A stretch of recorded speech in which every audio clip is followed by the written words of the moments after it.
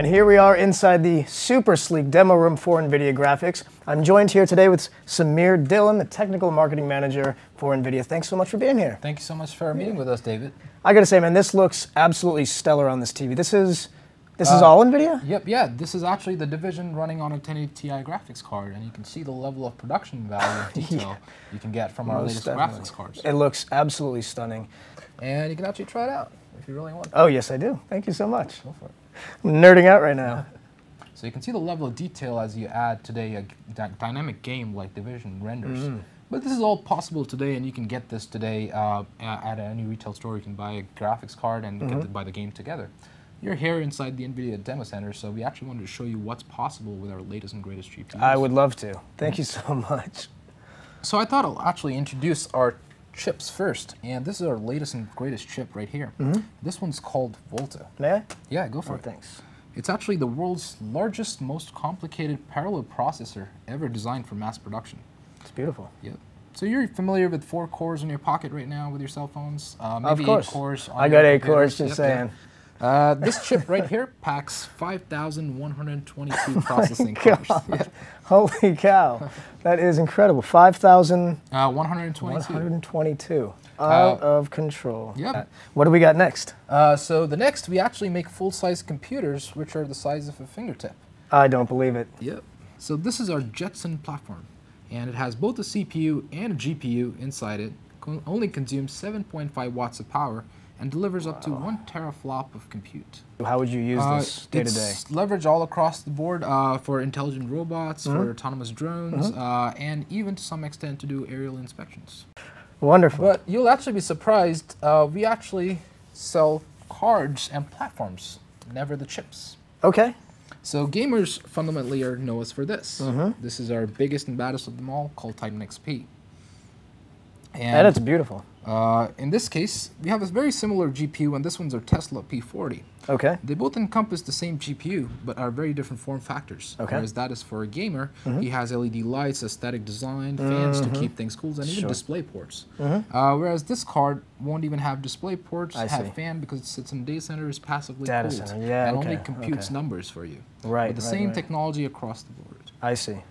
And if I may ask, where do the names come from, the Titan X and Tesla? We actually name our architectures and our few of our cards based on physicists. So that's why that one was called Volta. The recent architecture is called Pascal.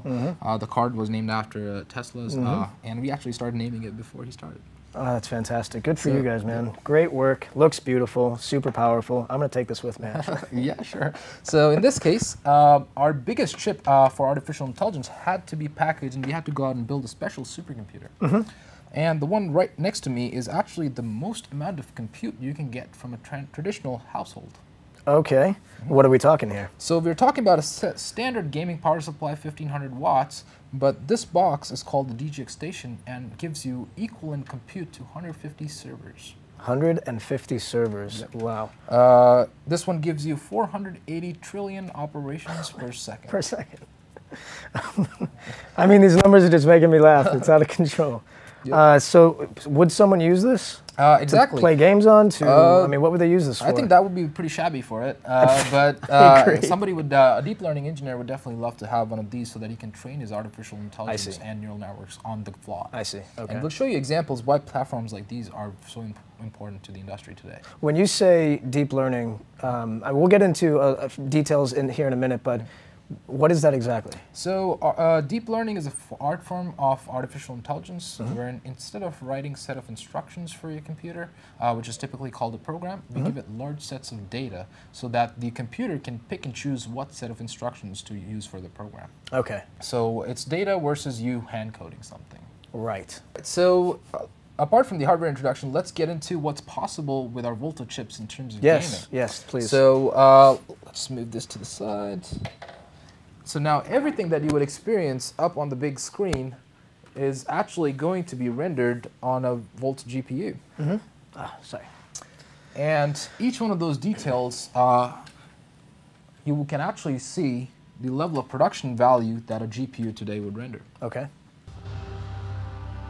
Oh.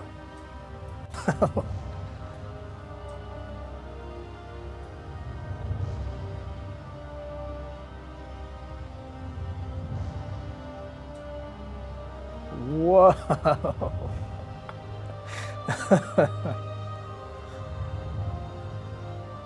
Oh my God.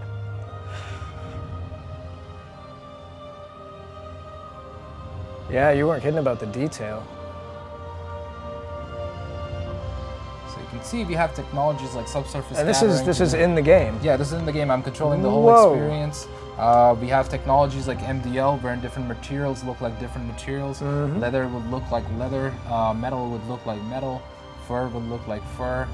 We have technologies for simulating wind, and even different types of skin materials. So his skin actually looks accurate. It does. Oh my God, you get close.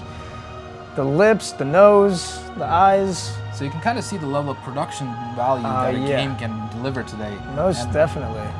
It's a fully dynamic experience. I can even control time of day, look at it from different angles, all being simulated on a GPU simultaneously. That is incredible. So to encompass a great gaming experience, there are two fundamental pillars here at Nvidia. One being simulation, which is done on our Tesla GPUs, and the other being rendering, which is our pillar for Quadro GPUs. So from really cool graphics to engineering graphics to showcase a really cool point about simulation, where now we will actually be simulating water on a GPU. And you can see it looks and feels real. It does, definitely. Has this ever been done before? Yeah, there are a lot of companies, especially like NCA, NASA, that leverage our simulation technology to do real-time simulations. Yeah. In this case, the GPU is doing nothing but calculating all these points mathematically to give you a simulation of water. Sure. Tidal wave. We can go ahead and create waves, and since real physics parameters are actually encompassed into our gaming engines, we can actually go ahead and change things like gravity. Oh yeah, space-time. Yep. So that's how game developers are able to send you to different ecosystems, and like Mass Effect Andromeda, you can visit a whole galaxy with different gravities and different parameters, all happening simultaneously on a GPU. That is incredible. It looks completely real. All the way down to the second big pillar, which is rendering for us. And we actually provide a lot of technologies firsthand for rendering. I see. In this case, what you're going to see is an artificial intelligence decipher and help you accelerate the rendering process to give you real-time rendering under a couple seconds. Okay. So this typical process used to take about 8 to 10 hours, wherein a person used to click render, go home, and come back to a finished frame, have a meal, have a breakfast, have a meal, come back next day, and actually come to a finished frame. And for movie special effects, they actually used to stitch 24 of those together to give you a fully CGI movie. And that's the whole reason NVIDIA has been winning special effect Oscars for 10 years, no matter what movie title, because of technology like this. So now, instead of waiting for 8 to 10 hours, as the person moves around the scene, you can actually see the GPU will render the scene in just a couple of seconds with using artificial intelligence on the right side. Oh, I see. So in under 10 seconds, it actually has a finished frame of the scene that you were looking to render. So it helps designers iterate on design faster. Much faster. So that if they did not like a particular scene, they can change, iterate, and actually complete the design a lot faster than they could before. That's mind-blowing. What is the technical speed difference there? So you're looking at a speed up of roughly about 3 times. 3 times. Yeah. Which will save people a lot of time, a lot of money, a lot of headaches. Yeah. Great job. So typically, you would have a set of instructions called programs that you would feed to your computers, and they will follow that very strictly. But now, with the new technology called deep learning, which is a segment of artificial intelligence, we now give computers large sets of data, so they can pick and choose what tools to use to solve a particular problem. Okay. So in this case, this is an image recognition AI which we showcase to help you understand how deep learning functions. And these are called neural networks because they're kindly loosely based on your brains and how they function. In this case, we actually used, training was done by 1.2 million pictures, and we played a game with the computer. We showed it a picture and told it what the picture was, like flashcards. Right? So we showed it a bow tie, said bow tie. Showed it a tennis ball, said tennis ball. Right? Showed it a fire truck, said fire truck. And showed it so on, showed it 1.2 million pictures. So on a DGX station, This AI took about 40 minutes to an hour to say confidently, okay, I can distinguish between 1,000 objects. 1,000 objects. Yeah, Okay. so you can distinguish between these two, right? Based on your human learning and knowledge. Immediately, yeah. The same way, in 1 hour, it was able to distinguish between 1,000 different objects. Wow. Wow. So now we're going to do the second part of the AI called inferencing. So now we go ahead and present it with a fresh picture of an ambulance, and it comes back and says with 95% confident that it's an ambulance. Ah, that's what that is, 95%, okay. And out of the 1,000 objects that it knew, it kind of highlighted one of the objects right here. I see. So, which would be the ambulance? Which would be the ambulance, exactly. So if we actually go in, we can actually see these were the 9 best examples which taught the computer what an ambulance was. So there are a few advantages here versus traditional programming. The same way, if I show you a fire truck from one side or 1 or 2 pictures of fire truck, you can tag and label a fire truck anywhere. The same way can AIs. In this case, all the data set that we gave it was ambulances from the front. It never saw an ambulance from the back. I see. It was still 95% confident, the same way you are as a Sure, human. that would be an ambulance. Yep. The same way, if I ask you, what is this? What would you say? I would say that's a bow tie. Bow tie, right? Fashionable bow tie. Bow tie, right? So you went through certain operations there, right? You actually went to a parallel operation of looking at the shape, the size, the texture, and then your knowledge base to come to a conclusion was a bow tie. Correct. All simultaneously, right? So the same way, if I ask you, what is this, what would you say? A dog treat. All right, yeah, that's another name for it. So, but if you really want to label it as a human, what would you say? I would say tennis ball. Tennis ball, right? So again, you actually went under a second, right? And you looked at all those things because you didn't have to go through tons and tons of if then else, if then that. Sure. If, then If it's which. not this, then it's not that. It's I not got that. you. So that actually adds a lot of latency to the program altogether. So now you will see the computer do the same things with artificial intelligence. Interesting. The same way at the same speeds that you actually did. So we actually do real-time inferencing. Bow tie. Hammer, shovel. Bow tie. If you can see the whole thing, it'll definitely say bow tie. Loafer. Bow You can tie. see Yeah. it's and it fairly keeps accurate. going up there, yeah, Yeah. most definitely. I love it. But you can see it'll do the same for the tennis ball. I wanted to say dog toy. Lemon. But you can see it's calling it a lemon, right? A little Yep. bit because the lighting in the brim is a little low. What impresses me about this one is lemon and then Granny Smith. Yeah, for They're apples. all very close, and if it wasn't as intelligent as it is, you could say that looks like kind of a Granny Smith. Yep, yeah. But that's only 0.4. 0.04. Yeah. But it understands context. So if I actually show it, my tennis ball actually comes with a few logos and things like that. It'll never go closer to Granny Smith. It'll go Never. closer to Exactly. golf ball. Yep. And it'll be 100% on the tennis ball. Yep. Wow. I want to play this game all day. Our artificial intelligence needs to be smart enough to encounter things, especially in the automotive space, things that it had never seen before. So in this case, we have an example of this. This is our shield controller. So the computer has never seen the shield controller and has never been even trained on a shield controller. But the same way, if I ask you, what is this, what would you say? A remote control. A controller, right? Yeah. So even though you've never seen this particular one, you actually know what it is. The same way, AIs have this contextual ability of tagging and flagging things that they've never seen before. Joystick, power drill. Right? So you can see it's fairly Binoculars. confident that it's a joystick. Yeah. And if I go and look at the highlighted pixel underneath, this is what the computer thinks is a joystick to it, Sure. right? Which makes sense. Yeah, but they are both worlds apart, Yes. right? In terms Yes. of computer vision, right? You cannot write feature detectors to come from there to there. Right. But it picked up on the tiniest details that a human being would overlook, like the color palettes on the Xbox shape pattern of the buttons have not changed in 20 years. Yes. These thumb pad size have shrunk, but they've actually overall not changed. They're still there. They're still circular in shape. Right. So it came to a conclusion from 20 years ago, you used these devices to play video games, and today you use a device like that to play a video game without ever having to see the other one. It's like saying, this is, my guess is a joystick. Well, why, computer, do you think it's a joystick? Well, here are the reasons why. Why? Exactly. The buttons, the colors, Colors. the pads, Yeah. and the actual joystick part. Joysticks, bars, yeah. Very smart. Yeah.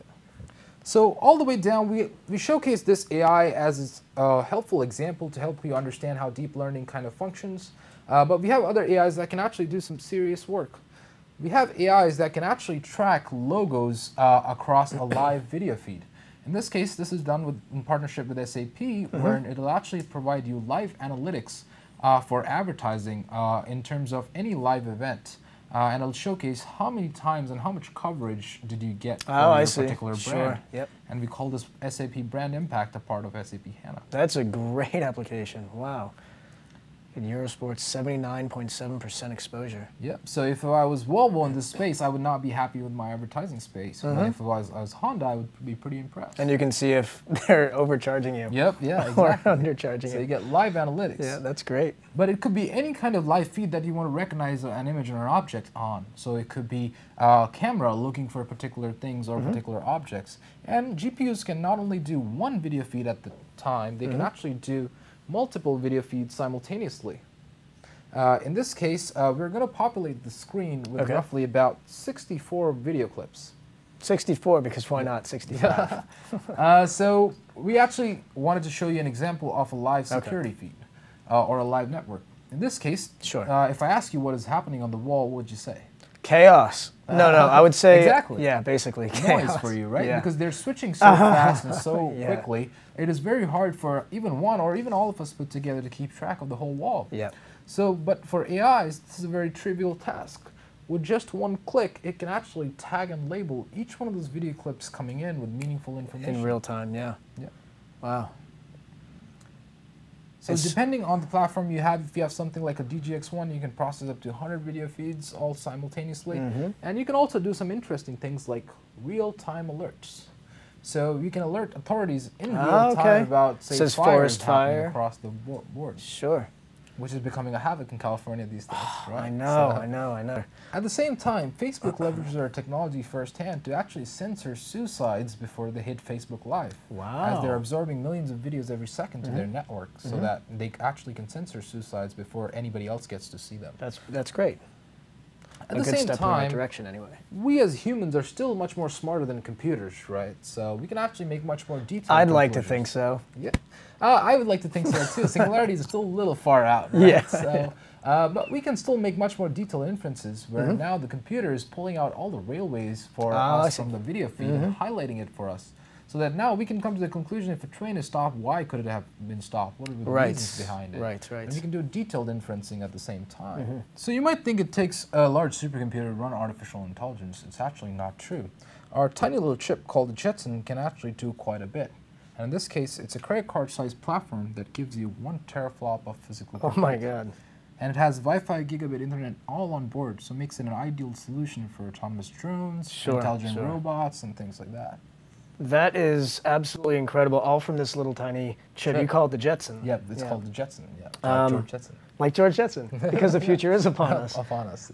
I want to thank you for being here. Thank you so much for coming and visiting us, and thank you so much for taking the time. Anytime. I'm happy to come back anytime, and I'm really excited to see the future of artificial intelligence, and I'm constantly impressed by what NVIDIA has to do in the tech world. For more on NVIDIA, check out nvidia.com and across all their social media. And for more from Scan Computers, check out scan.co.uk. My name is David Bertolami, and we'll see you next time.